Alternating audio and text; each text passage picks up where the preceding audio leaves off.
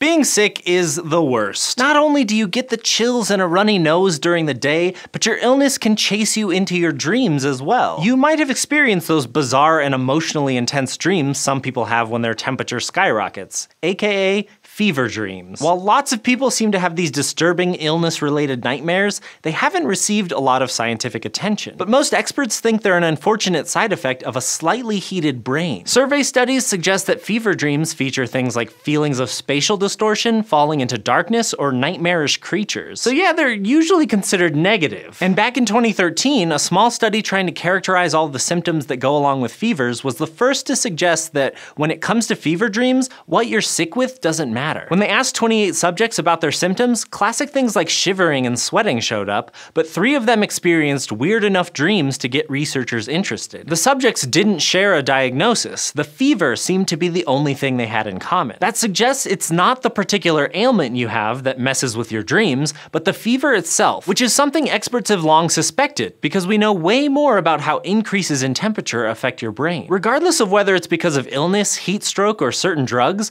higher temperatures can increase the speed at which neurons transmit signals, which in turn increases their activity. And that can include neurons in the amygdala, the part of your brain responsible for handling fear and anxiety. Even in healthy people, the amygdala is activated during REM sleep, the part of the sleep cycle where you're busy dreaming. And more intense activity in the amygdala during sleepy time is associated with nightmares. So it's possible that the increased heat from a fever ramps up the neurons in your amygdala, leading to those monstrous fever dreams. But a higher temperature is likely not all you're dealing with. Your fever probably came from being sick, which means a very complex immune system response is also going on. When your immune system goes on the attack, little chemical signals called cytokines spread the call to arms all around the body, including to the brain. And the amygdala has been shown to respond to these chemical signals by increasing its activity, even in the absence of a big jump in temperature. In rats and people, intentionally activating the immune system and triggering the release of cytokines increases anxiety. So during a fever,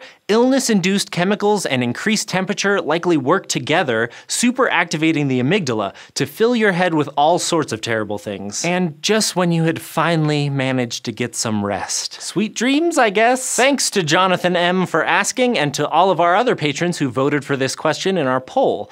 If you want to pose questions like this, or help decide what questions we answer, or even just receive some cool rewards you can't get anywhere else, go to patreon.com/SciShow.